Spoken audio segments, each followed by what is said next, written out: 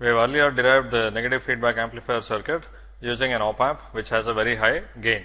In this lesson, we will study this circuit in the limit of A0 tending to infinity. Okay.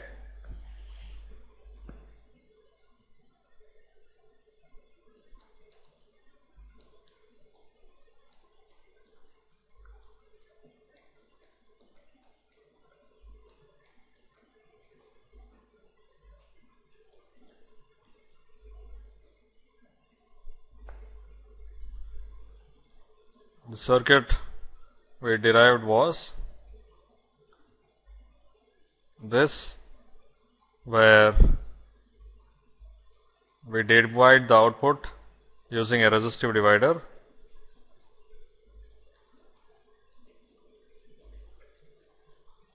with resistor K minus 1 R and R to get V naught by K.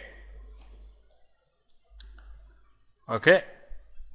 And compare that to the input, that is, we take the difference between V I and V naught by K, that is applied to the input of the op amp. So, the output is strongly driven by the difference between V I and V naught by K. If V naught is too small, it is driven strongly positively.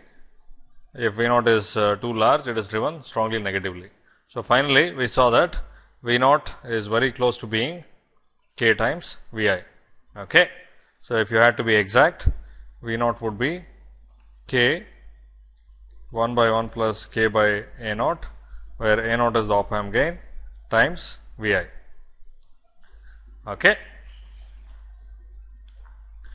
Now, if we take the limit of A naught tending to infinity, we see that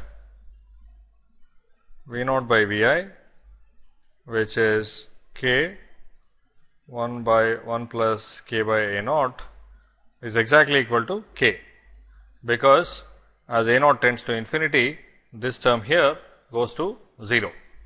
Okay. K by A naught goes to 0 as A naught tends to infinity. Now, if you recall, to come up with this circuit, we had originally started with the goal of making an amplifier of gain K, that is, we wanted V naught by V I equal to K, and that is exactly what we get if A naught is infinity, right. So, we get exactly what we were looking for. An op amp whose gain A naught is infinity is known as an ideal op amp. Okay.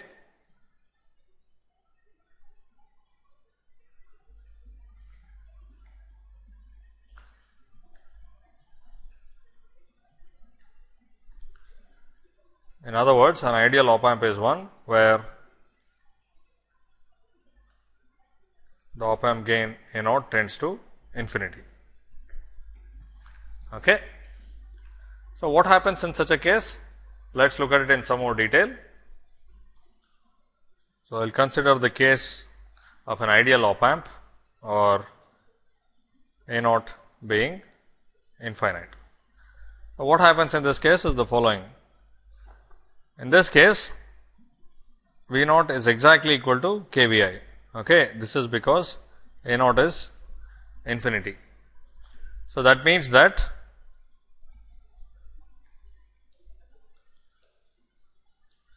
this value here V naught by K is exactly equal to V I. Okay.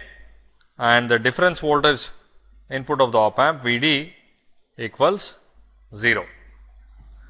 Okay. So, this is what we get if we set the gain of the op amp to infinity. Okay.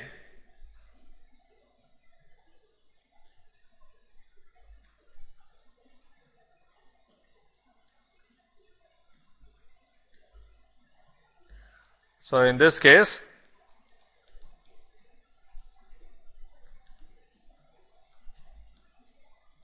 the difference input V D of the op amp is 0. Another way of putting it is that the two input terminals of the op amp are at exactly the same voltage. Their difference is 0. So, that means that this terminal and that terminal are at the same voltage.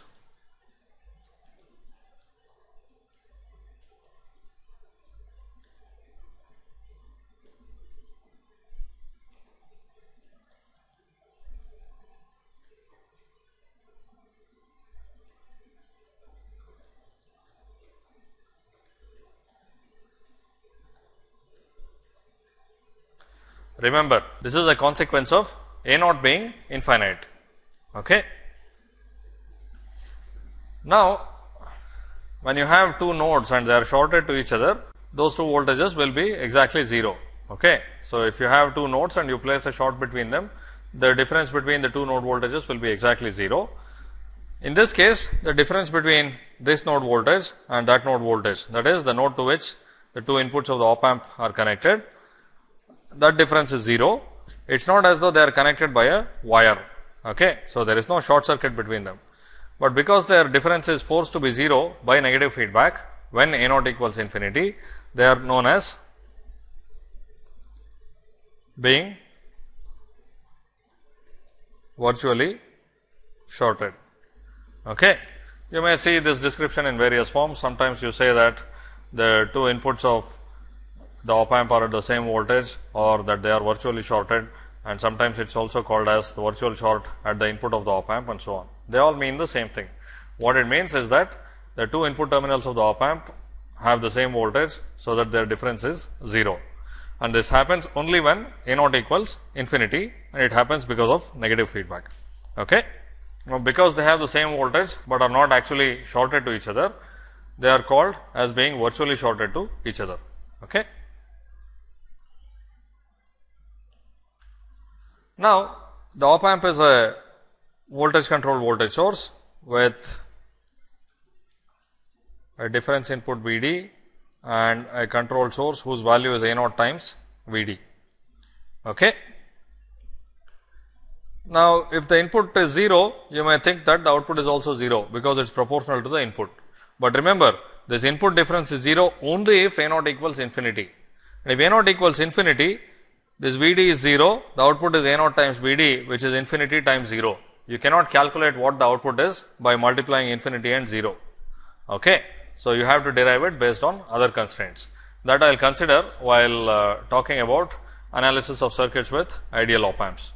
Okay. But do not make this mistake that because the input difference voltage of the op amp is 0, its output will be 0. That is not the case.